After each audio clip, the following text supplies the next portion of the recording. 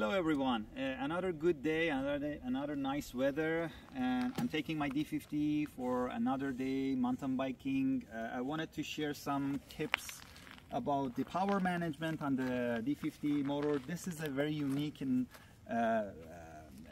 unique species of a mountain bike with hub motor. Normally mountain bikes are using a mid-drive motor. D50 is using a powerful class 3 750 watts geared hub motor, which is torquey enough, at some points torquier than mid-drive motors, common mid-drive motors in the market. But you need to know that we have designed this vehicle, this bike with a motor that is pushed beyond, like on the edge of its performance, so it may get overheated if you do not know how to deal with this motor. The motor is quite torquey. The power can be up to 1200 watts of power when you ride it, if it is unlocked. And something that I want to talk about now is if you click the mode button, you can change the modes and you can get to the two temperature values. The first one is controller temperature, which as you see here, it's 29 Celsius, and the motor temperature, which is showing 65 Celsius. So I've climbed a long and steep hill up in Mount Frome area and in North Shore, Vancouver, and my motor temperature is now reached to 65 degrees. The maximum temperature that this motor will get before the controller starts to reduce the power and cutoff is 140 Celsius.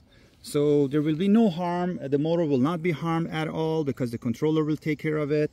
But it's good to know that what is affecting the temperature. Interestingly enough, the power, there is no limitation to power when you ride this bike. So if you increase the power to 1200 watt, it doesn't really matter. It doesn't heat up the motor as long as you're riding on a high speed.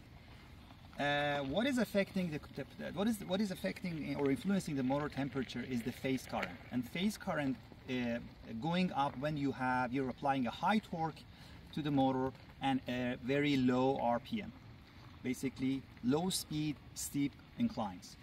As long as you manage the bike to ride on higher speeds, say 18 km or 25 km or above, when you're climbing the hills, which normally this bike is capable of to. At some points these hills I can ride up 32 km per hour or more.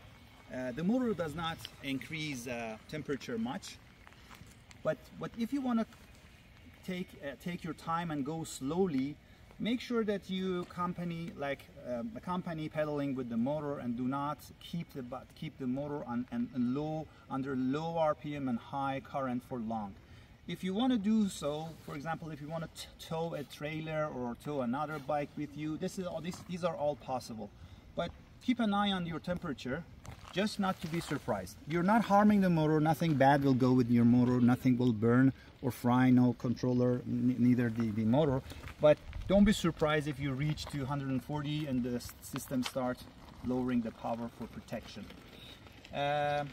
That's it for today. The reason that we are using geared hub motor on this system is that it is lighter, more efficient, maintenance free, without stressing your powertrain and chain. You can have a mountain bike, and you know this is not common for mountain bikes to have hub motors. They normally use mid-drive motors to center the weight, to attach the weight to the sprung mass of the full suspension bike. But this mountain bike is a hardtail, so it's not much different between a rear hub motor and front hub motor, but we just make it more cost efficient and easy to maintain the motor, and a longer life cycle for your chain transmission. That's it for today. I hope you enjoy your rides with your whatever ENVO or non-ENVO e-bikes that you own.